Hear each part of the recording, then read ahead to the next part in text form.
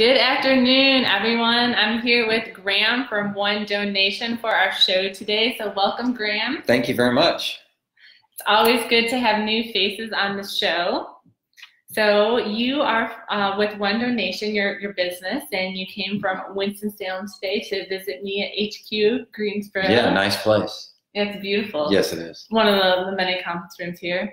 So I would love to hear a little bit more about One Donation and what you have going on right now. Okay, so One Donation, as you know, is a tech company, and we help nonprofits raise money through payroll deduction. So think of us going into large businesses and facilitating corporate giving plans, and we do that through payroll deduction.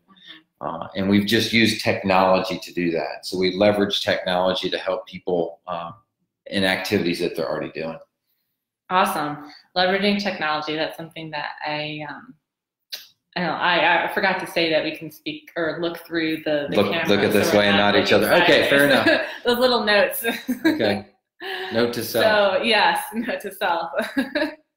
Leveraging technology, that's been something on my mind recently with just the different newsletters I follow. I'm a big fan of Peter Diamandis, and he has a couple different companies, and he's involved in XPRIZE, the longevity project. Okay, I've heard of that. And just the way that we're using technology right now is constantly evolving. So it sounds like you're making it easier for people to donate.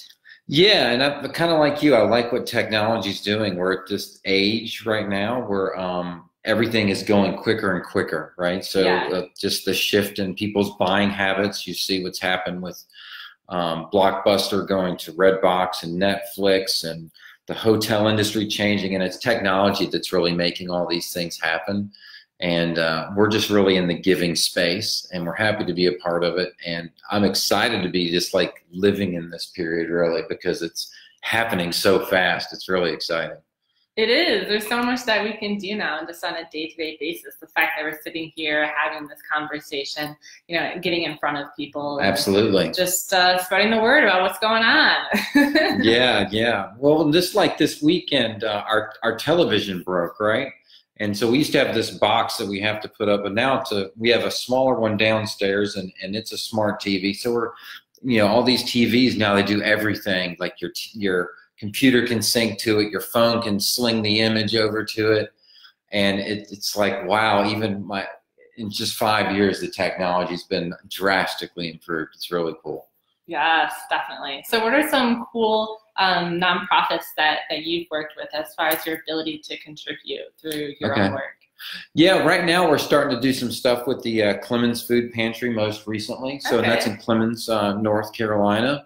And helping them with a building project that they're starting. So we hope to help them take this building project. It's like a legacy project, right? So you're helping to build a building that's going to be there for a while.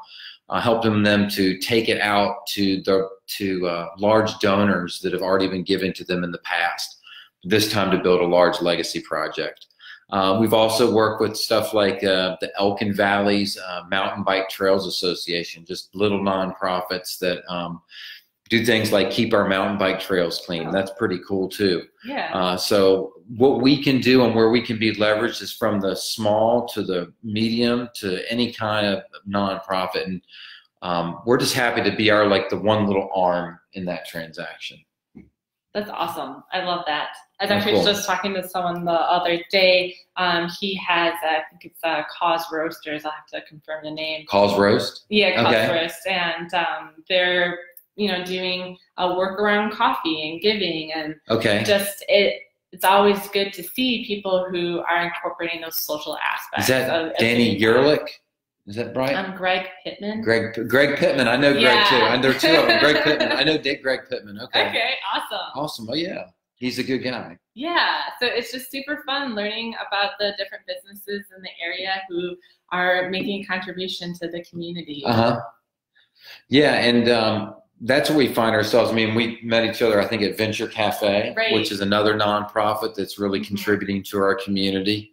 Love them. And I'm, you know, personally, I'm a big supporter of our tech community and the emerging entrepreneurs, whether it be tech or not. And we have a lot of good stuff going on here in Winston-Salem, Greensboro right now. Yes, definitely. Growing, growing. So I always like to ask what people are learning recently, the little tidbits that they've picked up. I'm an avid reader myself and just like love hearing what else is going on for other people from that perspective. I'd say two things, but most recently the 12-week year for me as a book. Our company, One Donation, we came out of an accelerator a few weeks ago. And one of the things that I liked about the accelerator, it was a very straightforward, like well thought out 12-week period.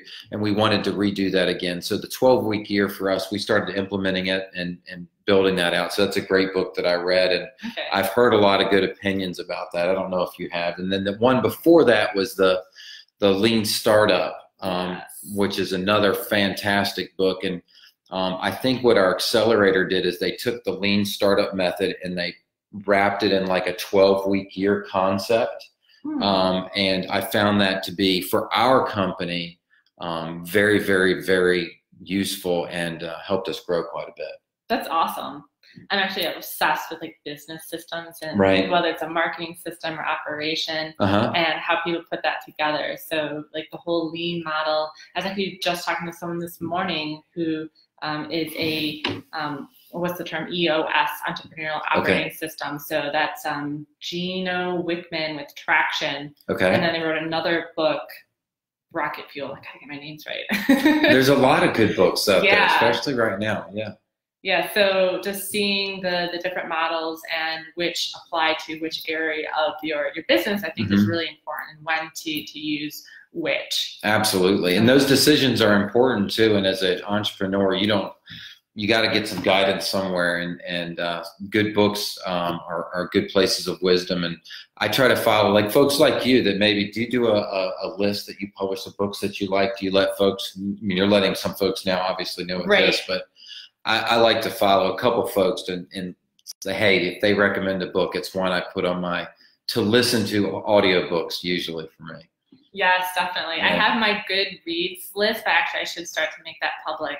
I started doing blog posts about the events that I'm going to, just to let people know, like, hey, you want to go to an event? I saw that. I wanted to show my wife about that. Oh, absolutely. Good. Yeah, it looks like you're out and about quite a bit. Yes, it's just so much fun. Like, there's a lot of great events between the Triad and the Triangle, and so now you've given me an idea to start one for books. So thank you. Absolutely, yeah. Yes, awesome. Well, is there anything else that you want to share with people? Anything, whether it's about your work or just life in general?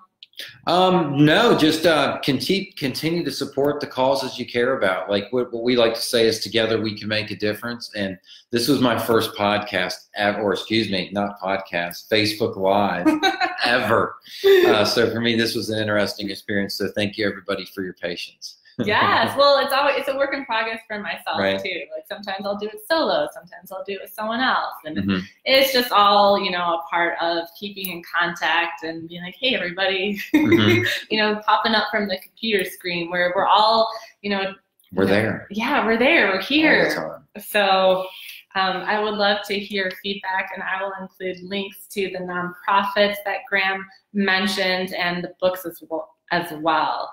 The 12-week year sounds really good. So it's a good book too. Absolutely. And thanks for having me. Yes, thanks so much. And we'll chat again soon. Thank you. Bye-bye.